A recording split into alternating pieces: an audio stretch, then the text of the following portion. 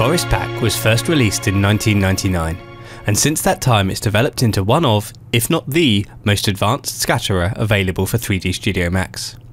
We appreciate, however, that for some projects you don't need to use all of the features that the plugin has to offer, so in Forest Pack 6 we've made it easier to customize the plugin your way. The biggest change is the ability to choose to display only the rollouts you want to see. To turn rollouts on or off, just go to the settings option in the general rollout. Here you'll find a list of all the tools Forest Pack has to offer. Just uncheck the ones you don't regularly use and you'll end up with a much more streamlined interface for day-to-day work.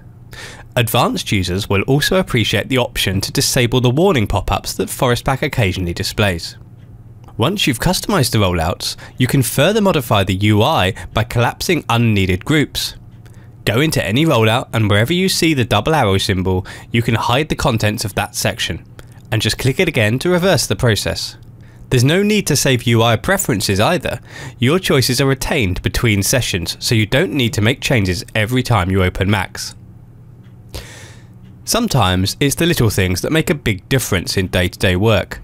We've made a simple change to lists, which are now resizable, making it much easier to deal with scatters that use a large number of source objects. And for items with long names, we've also added a tooltip to the list boxes. Just hover your mouse cursor over an item to see its full title. Railclone users got used to being able to create an empty object without selecting something in the viewport just by clicking and dragging. Forest Pack now has this icon mode option as well, creating a unified experience across our plugins and making it much easier to set up scatters using the new distribution modes. And finally, another small change, but one that had been regularly requested by users, it's now possible to select all of the forest object's dependencies, including the geometry, areas, surfaces and more, in a single click by picking Select All Forest Dependencies from the quad menu. This is useful if you want to quickly save portions of your scene to a new file for use as an XREF or for any other purpose.